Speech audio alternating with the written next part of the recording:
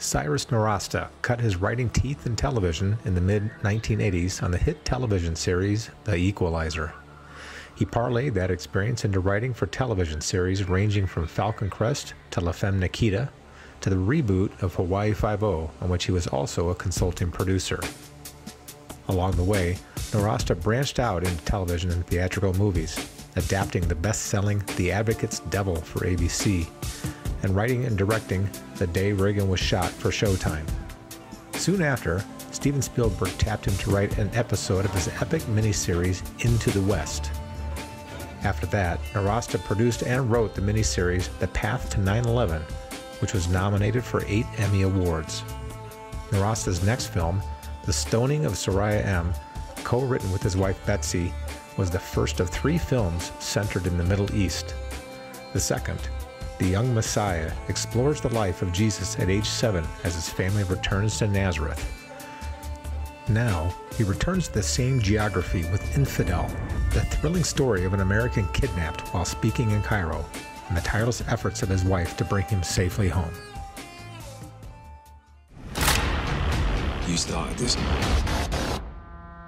We're gonna finish it.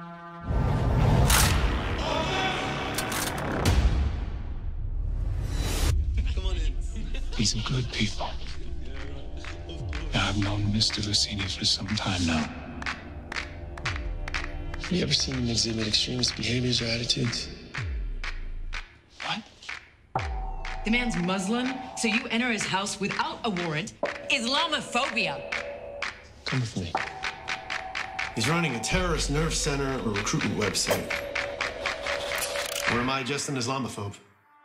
He won't talk to me anymore. He knows what I saw in that room. And what does that tell you? He is the one that said, go to Cairo, talk about the faith. You're not suspicious? I'm asking you, don't go. I will call you. It's gone viral in the Middle East. That you're preaching to Muslims. Well, I was invited. Not by me, mate. Who's there? Dog! Can you hear me?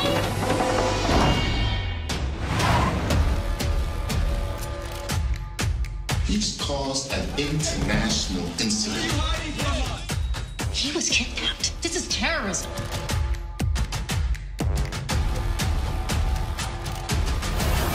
You are in the middle of nowhere, and it's gonna stay that way. We agree? You gotta get him out. They're working on it, right? The government. Not a chance. The days of Entebbe are long over. As far as the world's concerned, you're dead and buried. I can't give up on it. Is here your husband? You're CIA. The two of you set him up. You act as if nothing happened in Virginia. Try to get me arrested. I came here to plead for his life. It is clear you are an American spy.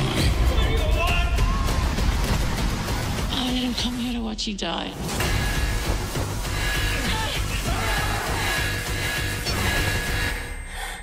We're not afraid to die. That's why we're gonna win. I'm not afraid either.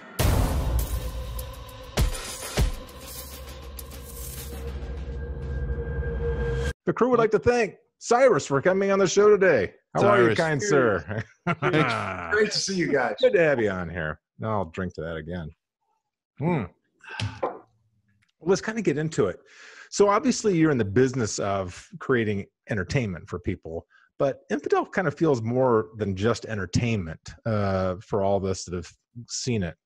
Can you tell us kind of how you were compelled to write this and what you do and what you hope that the American public takes away from this film? Well, you know, first and foremost, I want to do a thriller that's exciting, that's on the edge of your seat, that's suspenseful. And, you know, that's the prime goal. And also to address certain issues. You know, my family, my parents are both from Iran. I lived in Iran as a child. I visited as a young adult. I can't go back now because they don't like my movies. The Ayatollahs are film critics. And so, you know, I feel there's issues going on with Iran and between Iran and the United States that seem unaddressed.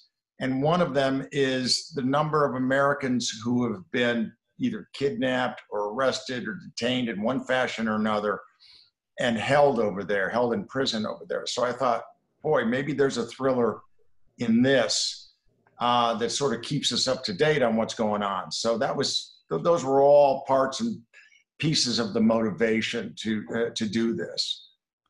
Yeah.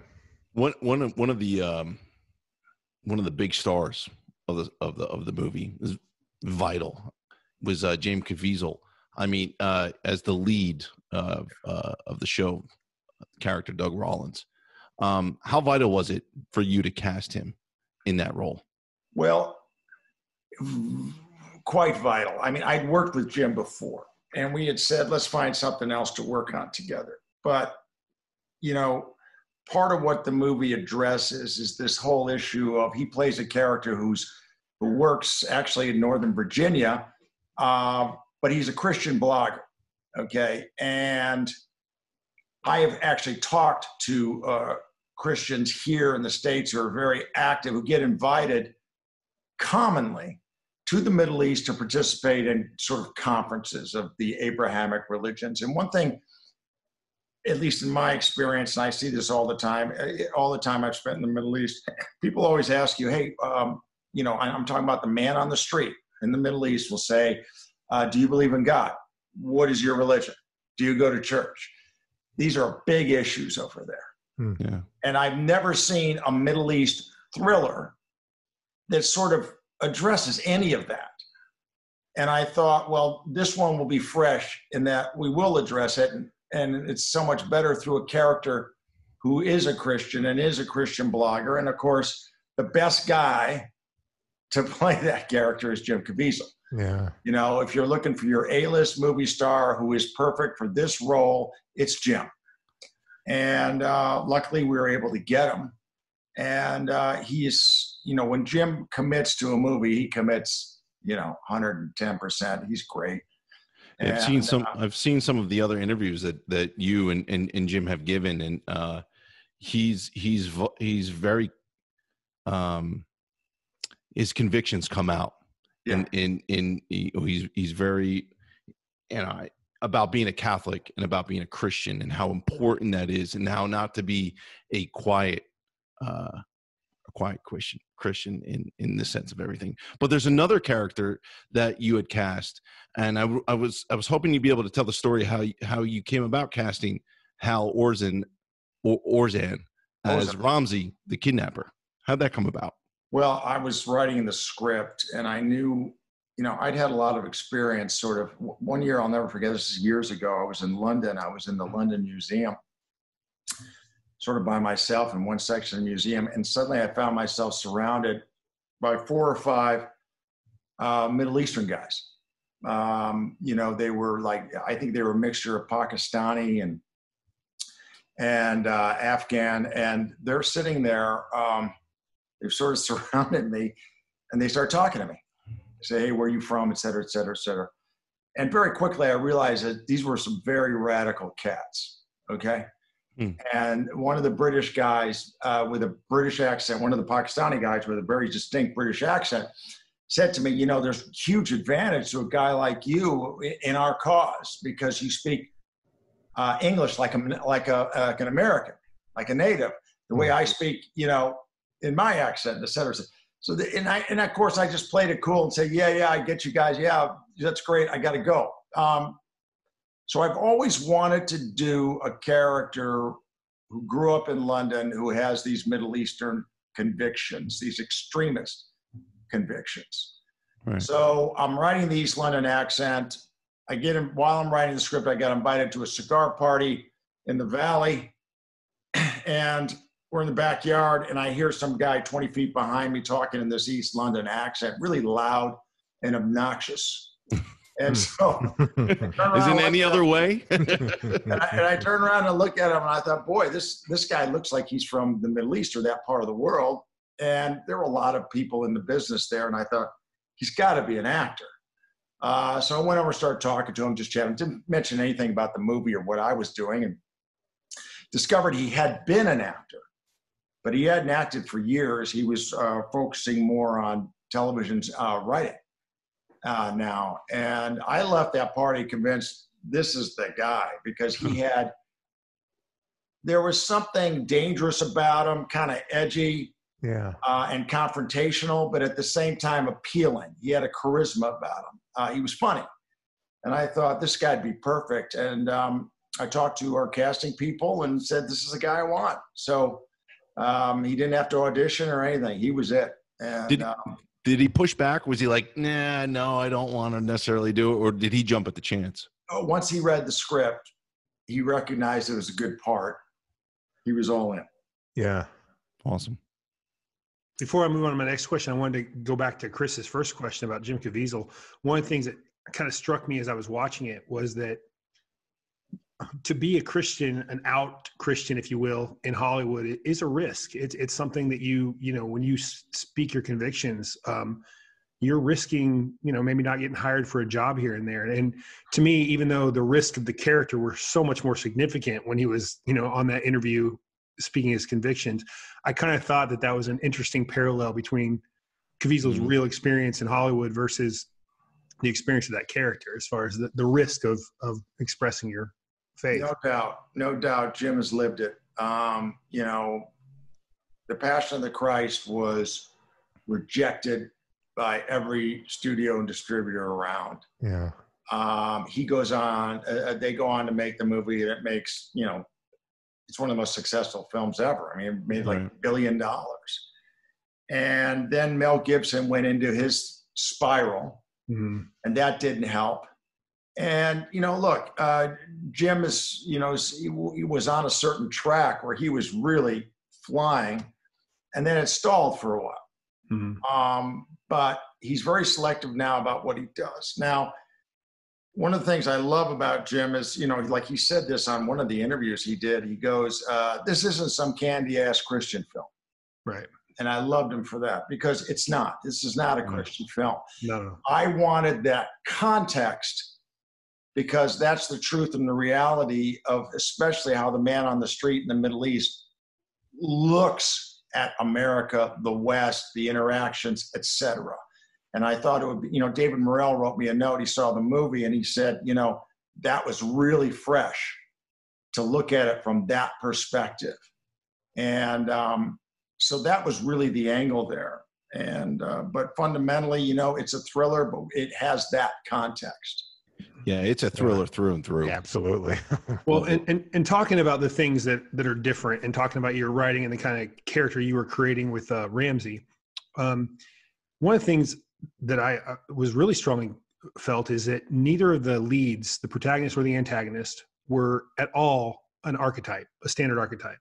Doug Rollins was devout, but he wasn't a saint, and he wasn't unshakable when he was in captivity. You know, he wasn't overtly like, you know, chin up brave when things were happening to him. And then Ramsey was not a religious zealot. He was more a man angered by his mistreatment at the hands of Americans and what he considered grave injustices. And then the people who aid them were a mix of Muslims, a mix of Christians, and a mix of Jews, which was, you know, again. So was this central to your theme when you were writing it, in addition to the action thing, where was part of it, you know, to kind of break those molds that we've seen so many times? Sure. I mean, and a lot of it has to do with what I sort of have witnessed myself in the Middle East. You know, I mean, I've traveled throughout the Middle East. I chase money in the Emirates. You know, I've spent time in Egypt, lived in Iran, made 2 movies in Jordan, made a miniseries in Morocco. So I'm all over the place there. And it's just truer to sort of my experience of the Middle East, which I felt like was not evident in a lot of the movies I was seeing. So, you know, I think that, look, there's a lot to this movie. And I think a lot of the reviewers that I've read, we've gotten generally favorable reviews. They're kind of thrown by some of the stuff they're hit with in this movie. Some of the reviews are kind of schizophrenic in that sense. I think one of the small scenes with Caviezel that kind of speaks to what I was talking about is, you know, he's this very serious, you know, blogger who's going to go over and have this very serious conversation with Egypt. But the moment with his wife, just where she's kind of making fun of him in a sense, you know, and just his ability to laugh at himself and, you know, and not take himself too seriously, even though he has these serious convictions. I thought that was a really effective scene for me, as far as creating that character, you know, and making him a three-dimensional, a real character, and not a. No, I mean, that moment is important. You're talking about when they reunite in the visiting room there, right, in the prison. Yeah. That's a critical moment in the film because he basically apologizes to her for what he's done. Mm-hmm. Right. And very few of the reviewers have sort of even commented on that. You know?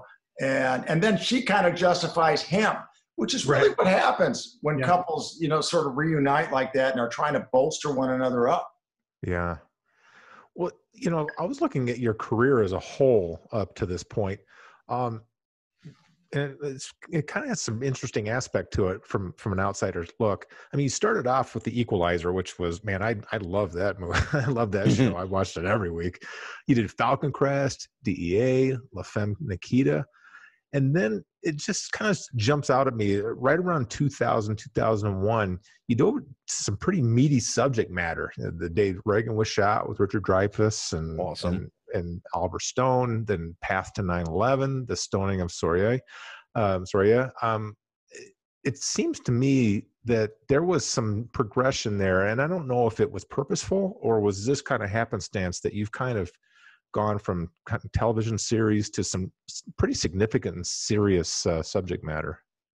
Well, it's sort of just, I think the progression of one's career, you know, the first thing you got to do, and Sean, you worked in Hollywood, so you understand what I'm talking about. You got to make a living doing this. Yeah. You know? Pay the bills. Yeah, and you got to get established. And writing for those television shows, especially developing the pilot and the show La Femme Nikita, which went on to be a hit show for like, I don't know, 5 years. 5 years, yeah. You get a little bit more, what's the word, clout, I guess. Mm-hmm. And now I'm at a position where I can try to sort of push my own thing, the kinds of things that I like to do or I like to watch. And that's where I started to go in the direction of The Day Reagan Was Shot. And, you know, that plays as a thriller in many ways. And I was able to just, you know, I wrote that, I pitched it, I couldn't sell it. And then I wrote it on spec over the Christmas holiday because I had nothing else to do. So I'd done all that research. I figured it out and I thought, hell, I'll just write it. So I wrote it and then suddenly everybody wanted the script. And I got offered a lot of money for it, but essentially I decided, you know what, I want to direct. And Oliver Stone wanted to do it. But I asked Oliver, I said, is this your next movie? And he says, no, I got this other movie I'm going to do. And I said, well, I can't wait. And then he goes, well, how can I help you? And I said, you produce it. And he did. And Oliver really stepped up for me. And so we got that made. It's still the highest rated 2-hour movie Showtime's ever done. What? And it's, you know, it was great for me, for my career. So then I started to be the guy that people would go to for a lot of docudrama type stuff. Mm-hmm. And when they brought, you know, when they brought me, ABC brought me The Path to 9/11. That was huge because it was a 2-night miniseries, a $40 million thing. Wow. We were in competition with another network, and we had to move. And the other network had like 3 or 4 writers on it, and then they called me in. They said, "Gee, we're kind of concerned. Maybe we'll get some other writers to support you." And I said, "Guys, he travels fastest who travels alone. I will beat them." And I did. So we got it made. It was kind of the perfect storm in terms of how it got made because we were in a race. It's like they couldn't futz with the scripts too much. I mean, Sean, you know what I'm talking about. Yeah. You know, everybody thinks they're a writer. So it's like you get, you know, reams of notes, and they didn't have time for that. The only people who could really look at it were the lawyers because I had to provide an annotated draft. So it gets made. And then the perfect storm continues, but now in a negative sense, in that we screened it at the National Press Club 3 weeks before it was to air. And it was like, I don't know, 1,200 people there watching it. And of course, there were a number of tables that were the Clintonistas. And they were outraged because we dramatized his opportunities to get bin Laden pre 9/11. So they walked out of there that night, resolved to get this thing pulled from the air. Jeez. And they came this close to getting it pulled entirely, but they forced Disney ABC to cut 3 minutes out of it, which is the scenes where, you know, Clinton is refusing to give the green light to hit bin Laden, which they were claiming, and the media jumped on this, and the media is claiming I made all this stuff up. Now it's like a given historical fact. We know how many opportunities. Yeah. And but they have a lot of power. Yeah, it was huge for me in negative ways and in positive ways. And it sort of transformed my career in the sense I said, you know what, I'm going to stick with directing now, and I'm going to do my babies and get them made wherever I can and find the money myself. And that was it. That was a kind of a crucible, experience for me. Yeah. So I heard you mention in other interviews that you wanted, or you rather needed, to film this movie in the Middle East because it adds so much to everyone, from the cast, the crew, and to the viewers who end up watching it on the big screen. I know you were able for a time to keep your shooting location in Jordan under wraps, but eventually the Iranian government found out. Yeah. That regime already didn't like you because of the other movie you directed, The Stoning of Soraya M. Right. So did you have to take extra security precautions? And did you have to deal with any security concerns during the filming? Well, yeah, we did. I mean, The Stoning of Soraya M. was condemned and banned by the Iranian government. It became a crime to own a copy. I know people who have been imprisoned because of having a copy, and it eventually was part of the reason why, because it became this bootleg underground thing. Yeah, I read about that. It became, I think, somewhat responsible for them putting a moratorium on stoning. But with this film, because I'm going back to Jordan, they didn't want me to say where we were filming, et cetera, et cetera. But, you know, the Iranians found out. They expressed their dissatisfaction to the Jordanian government. We had heavy-duty security, mostly for my actors. And, you know, we got through it. I mean, the Jordanian government, their Jordanian intelligence service is one of the best in the region. Mm-hmm. I think they're the GID. I'm not sure. And they're really good. And they know what's going on. They keep an eye on the Iranian embassy very closely, you know, because all of those Arab countries are very suspicious of Iran. Very cautious. Were you ever nervous or worried that because you had angered the Ayatollahs, that something may happen? Not while I was there filming. When I got back after doing stoning and after we bootlegged it inside the country, I got a lot of nasty messages and, you know, nonsense. That became a real thing, though, the bootlegging of that movie all throughout, you know, like the churches and whatnot that aren't supposed to exist in Iran. But that became a real thing. Yeah, no, it did. And look, I know a few guys in that world, you know, who would tell me, you know, they were talking about you in Parliament, the Iranian Parliament. That's when you know you made it, though, Cyrus. They're giving your movie a definite thumbs down. So that's a win. That's a win. Yeah, I made the mistake. You know, I don't read or write Farsi. I could speak it a bit. I made the mistake of forwarding a Farsi email to my father. Oh. And it just freaked him out. And but you know, it's fine. It helped me get a license to carry in Southern California. It's very difficult. You could probably get one in DC then. That's amazing. Maybe. Well, since we're talking about the people you pissed off, you have the unique distinction of being accused for liberal bias for the film The Day Reagan Was Shot and conservative bias for The Path to 9/11. I had an early mentor that once told me that if I was irritating both sides, then it was a good sign I was being honest. So now nobody has a monopoly on the truth, but do you think that controversy you've been associated with has to do with people chafing at uncomfortable truths? Absolutely. I mean, the path to 9/11 was critical of both sides of the political aisle in the lead up to 9/11. It's just that Clinton had a lot more time. Yeah. He had 8 years and Bush had like 8.5 months, right? So, of course, we focus on that more, but it was only one side. It was the Clinton apologists who got upset. Right. So, look, when people get that upset, you know you've scratched something deep. And, you know, yeah, the members of the right did get upset with the day Reagan was shot, but it was nothing like what I got hit with on path to 9/11. But, you know, it's just, it's okay because I think controversy helps. I mean, I really do. It's not like I was intending to be controversial. We were naive enough to think that, oh, everybody's going to love path to 9/11. Aren't we wonderful? Dude, Cyrus, everything is political all the time. Oh, you're right.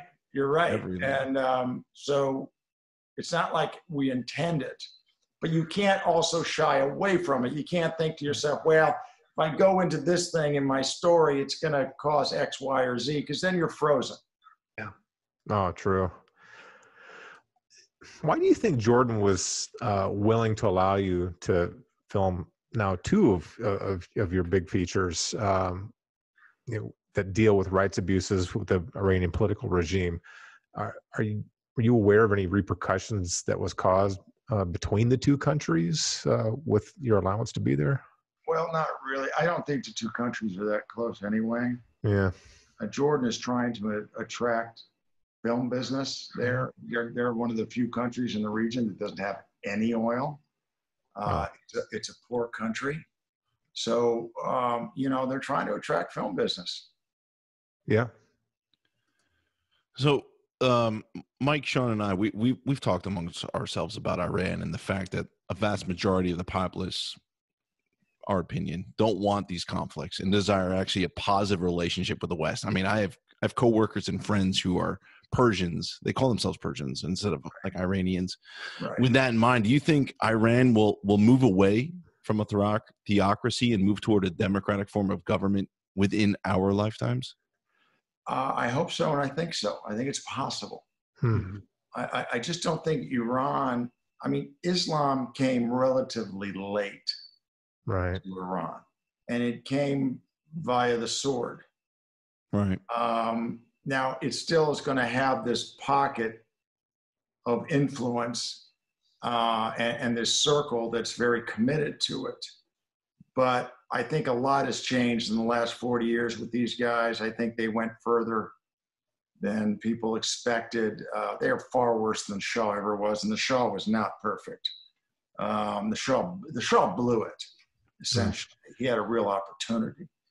But, you know, a lot of the Arab countries are much more tied into the cultural traditions of Islam, whereas Iran is not. Yeah. Iran has this ancient Persian culture and heritage, and it's a very colorful, rich tapestry that most Iranians identify themselves with, you know, that I talk to anyway. What I find interesting is I mean, there have been posts on Facebook that have made the rounds of pre-Ayatollah 1970s Iran, and you look at the pictures and it's, you know, it could be Southern California. Yeah, it looks like California. The way people are dressing, the people way, you know, the women are dressed, what everyone's doing, and you just, you know, to someone who, you know, I'm in my 40s, so I'm just dumbfounded how quickly it changed, like that almost, where it's kind of gone the other direction, and I hope that there isn't like an internal revolution. It's got to come from the younger generation. It's got to come from the people, that they push that religious theology out of the government. Look, I think you're right. I agree with you. It has to come from within. But, you know, I also think, you know, we had sort of policy directions in this country which were more for sort of like domestic political benefit, that I know a lot of Iranians object to, which is, this whole nuclear deal and all this stuff was really just, these guys we're going to take billions of dollars, we're going to help prop them up and keep them in power. That's right. and that's how most Iranians saw it. Yeah. It was basically, this was an initiative to keep the Ayatollahs in control. That's how they perceived it. That always dumbfounded. Yeah, I look at that deal and I have to shake my head. Right. Yeah. When you were directing Infidel, did it affect you in a personal way, in any way? And were you concerned about any public or international reactions to the film? Well, these are touchy subjects. Dealing with a Christian blogger who gets kidnapped by Hezbollah, who's taken to Iran and put on trial for spying. We're dealing with also an underground Christian movement in Iran, which is true, which is primarily led by women.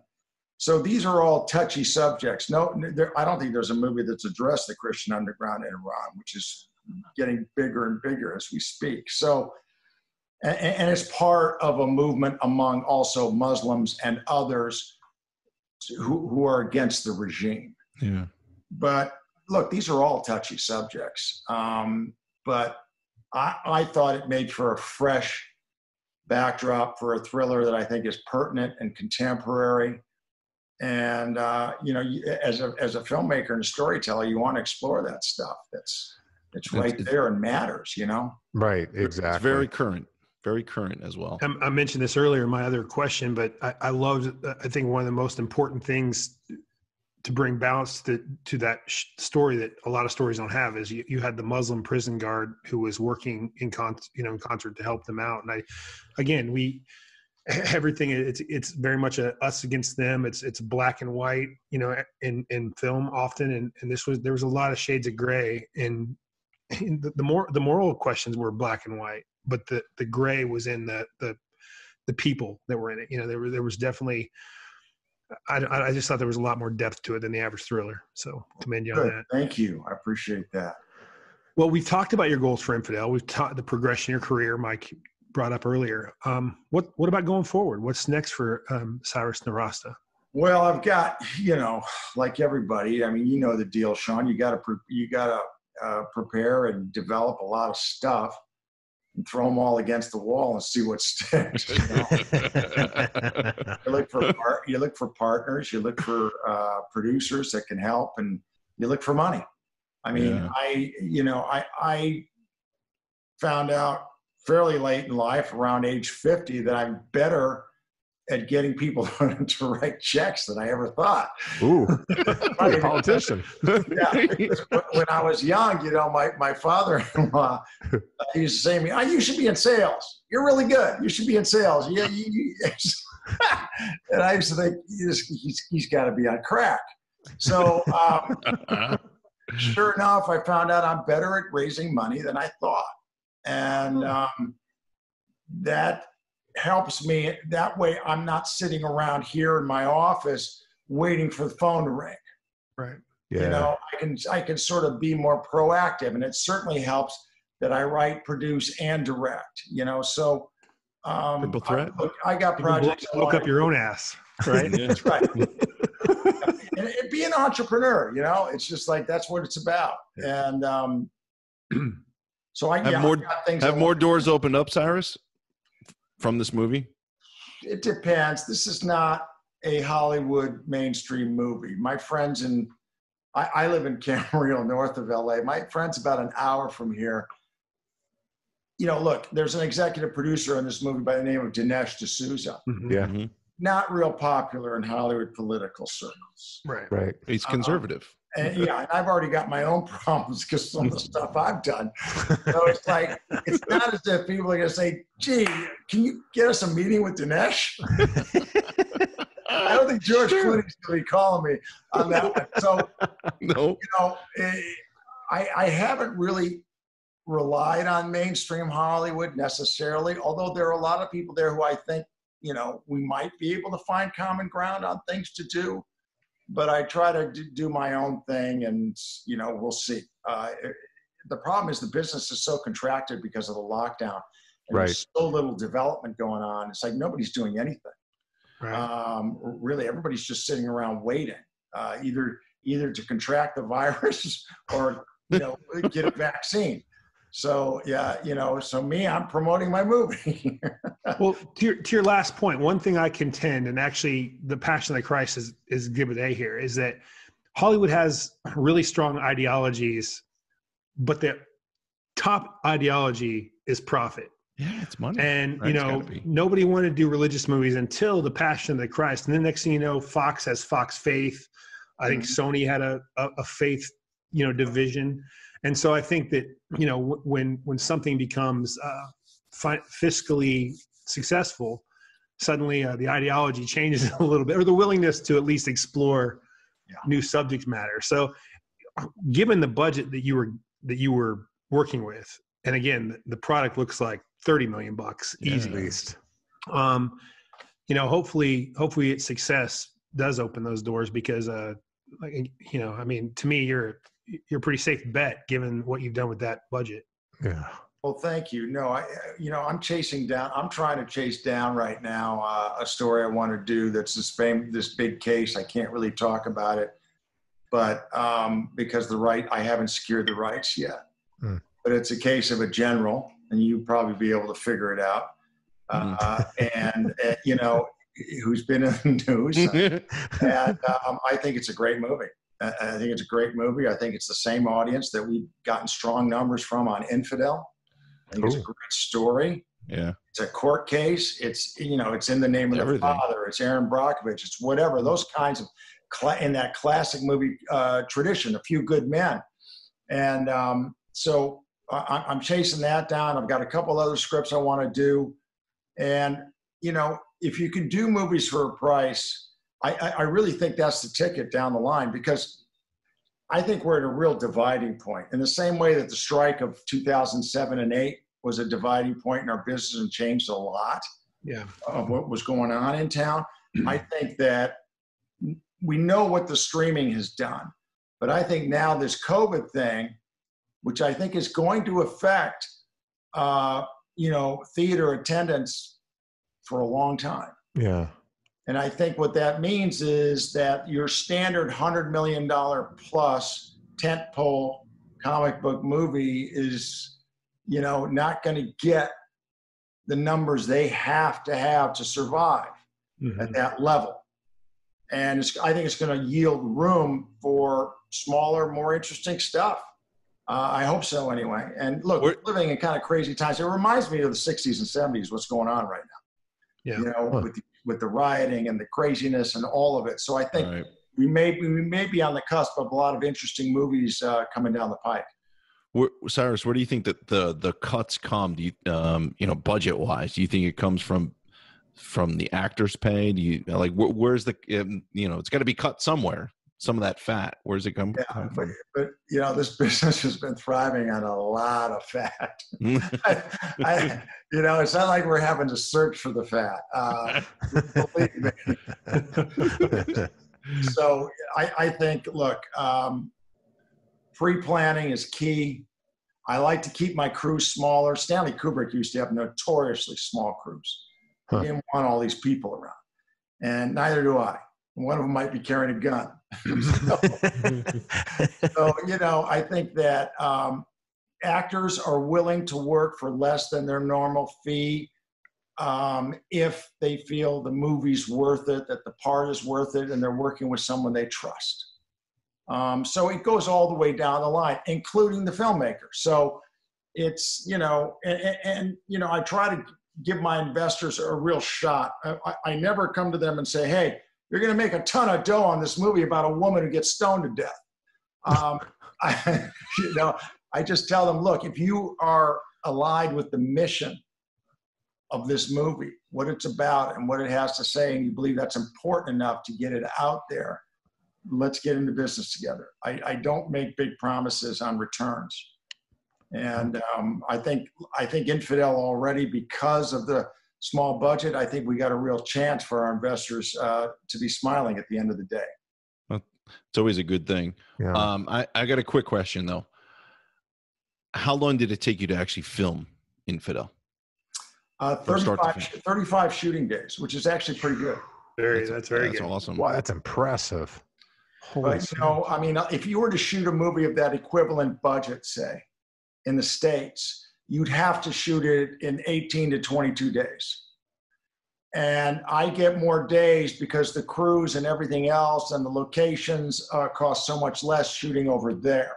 And I, as a director, for me, the most important thing is I want to have the time to deliver the action and the days to deliver the movie quality-wise. So I fight for days more than anything. Wow, that's amazing. The budget you had, the timing, I mean, is that going to be the norm, shooting in these 45-day windows, do you think, down the road? Or is... Well, yeah, 45 days I'd like on my next one. No, I had like 40 on my previous movie to this was a studio movie, The Young Messiah, based on the Oh my gosh, yeah. And I did that, I think, in like 40 or 41 days in Italy. What an awesome story, by the way. Because it's a story that is like never told. And it was based on, the Anne Rice book, right? An Anne Rice bestseller about Jesus at age 7. And it's really a family story. It's like, it's unlike any, I mean, I love that movie. I'm very proud of that movie, and it changed my life in many ways. But, this is the problem. This is why, in a way, I prefer doing it independently, because you're working for a studio. So, okay, we're making this big movie. I think that one, the budget on that was like 18 million, did it in Italy. And then everybody we worked with for 2 years at the studio got fired 10 weeks before the movie came out. What? So they all got fired, all these people we developed. So now these new guys come in, they care less about our movie. Yeah, right. They got no skin in the game. Exactly. They dumped us on the market. We were gone in a couple of weeks.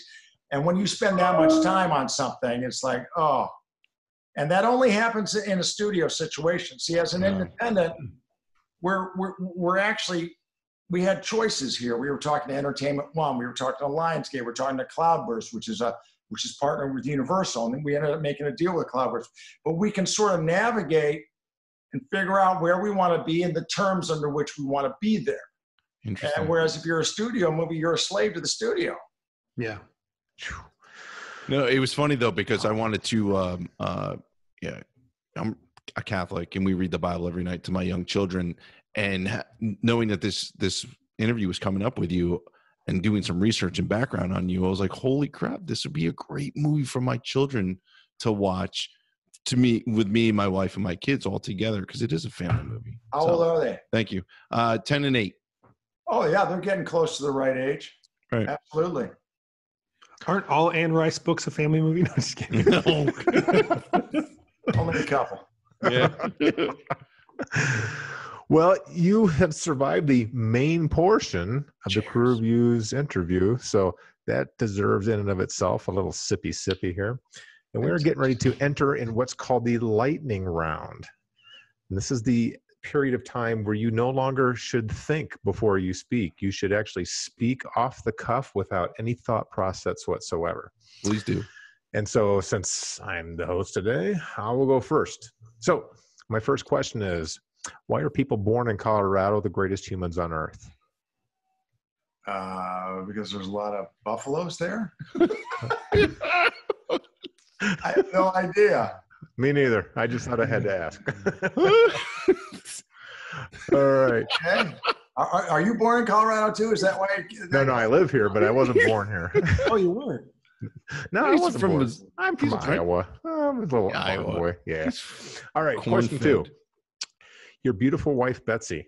When was the moment you knew she was the one?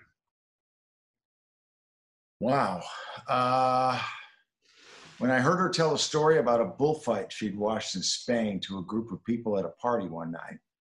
And I was standing back and listening to her story, and I thought, this is really a cool chick, man.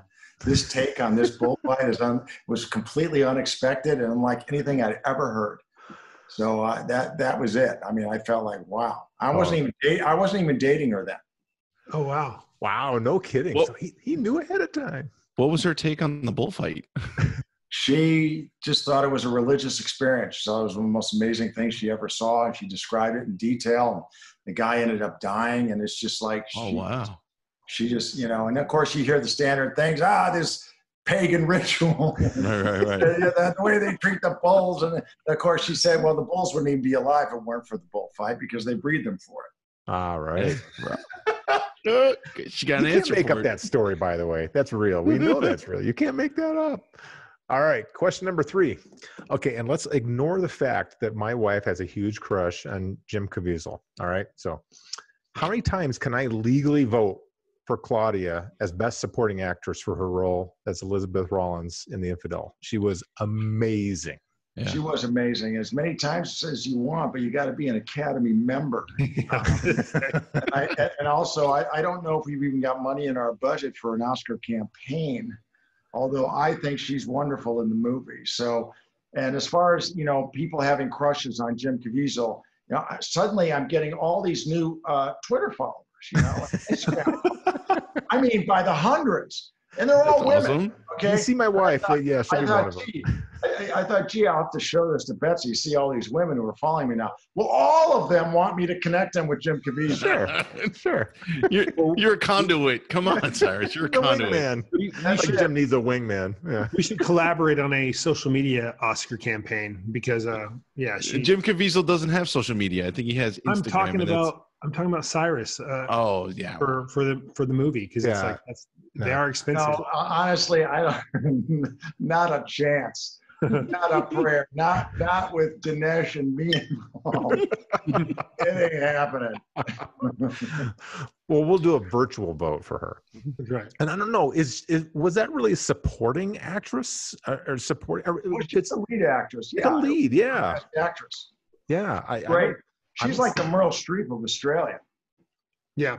Oh, she's really well respected over there. She does a ton of stuff in Australia. Yeah, it was a phenomenal job. And she was a last-minute replacement. Right. Okay? I had another actress, and like a week and a half before, she says, I got an opportunity to direct. I'm going to direct this thing. I said, what are you directing? I thought she's going to direct a big movie or something. So I'm going to direct an episode of some show. I said, are you kidding me? What? You're bailing on my movie to go direct an episode? I said, I've done that. It's a waste of time. It kind of turned out okay. Well, it worked out well because, and her chemistry with Caviezel was great. Yeah. Well, they knew each other before, right? They'd worked together before. He recommended her. So the movie gods were with us.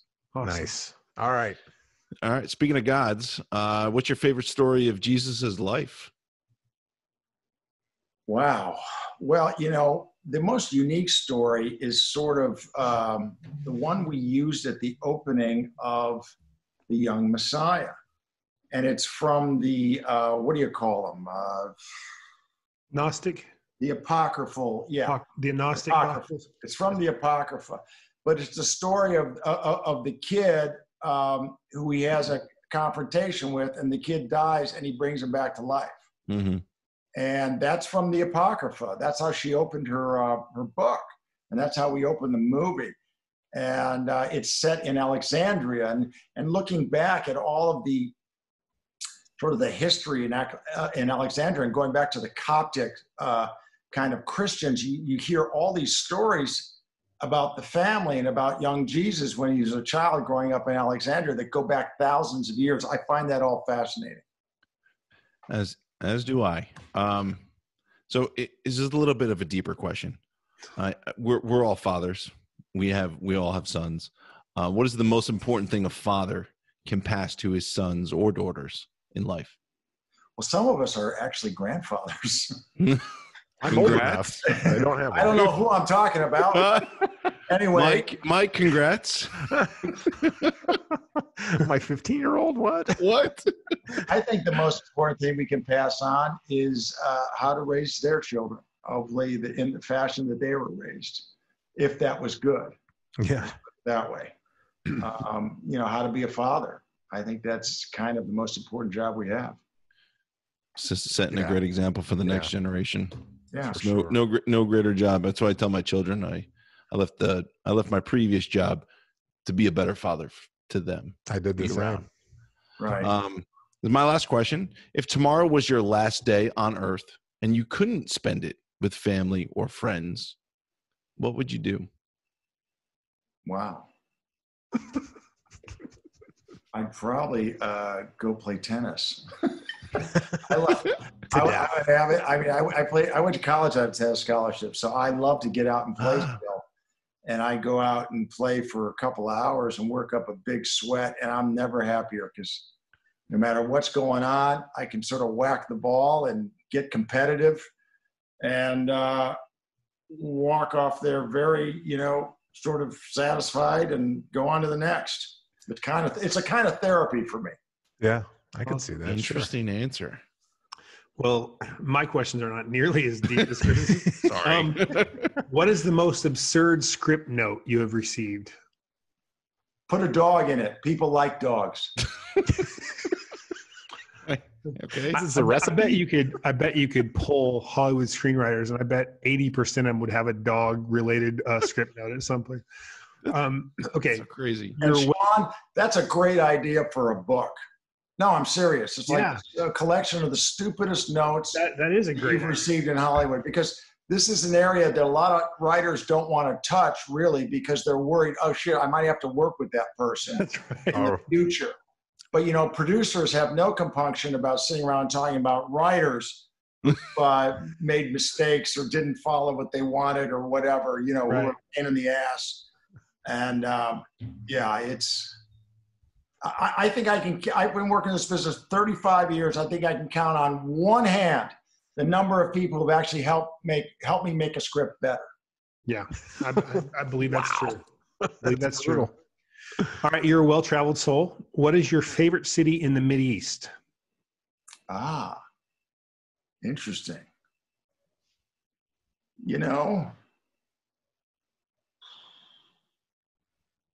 I was fascinated by Cairo. I think Cairo is just an incredible place. It's a scary place, but it's also it's just there's a dynamism and electricity and a lot of other things in the air there that I think are fascinating. And I'm also partial to Amman because I made 2 movies in Jordan, and that's important to me. So awesome. Okay, my last question. So as someone who came of age in 70s Wisconsin, how accurate a portrayal was that 70s show? It was pretty good. I thought it was pretty good. That wasn't my family, but it was pretty good. Yeah. What? The dad was my dad at times. Yeah. All right, Cyrus. My dad was worse. Survived the lightning round. Good job. Thank you, sir. We want to toast to you, and everybody go out and see The Infidel. The movie is spectacular, and the fact that you shot it in such a short period of time on that budget says a lot of what you're able to put out there with such small resources. So congratulations to you. It's a wonderful show. Thank you. Thanks very much, guys. I really appreciate it. And to echo Jim Caviezel, it's no candy-ass Christian movie. It's a thriller through and through. You'll enjoy it. This audience will love this movie. The crew would like to thank Cyrus Nowrasteh for coming on the show today. His new film, The Infidel, is out, and it is phenomenal. Please see this movie, people. It is fantastic, and the acting is spectacular. And join us every Monday for a new show with best-selling guests. Or directors. And directors now. And he wrote. So, anyway, mud in your eye, gentlemen. Good show. Crew reviews, buddy. Mm-hmm. I got you. Mike's in a Rastafarian.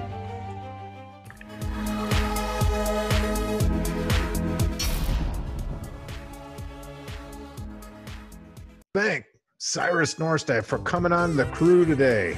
All right, the crew would like to thank Mr. Cyrus Nowrasteh for coming on the show today. The crew would like to thank Mr. Cyrus Nowrasteh for coming on the show today. I'm never making it onto any of the sets of his movies ever again. No. Security. Rasta.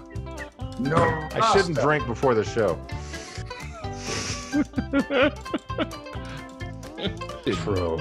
For Cyrus Nowrasteh. Ooh, I said it right. What? You won't do it? I won't do it live, though.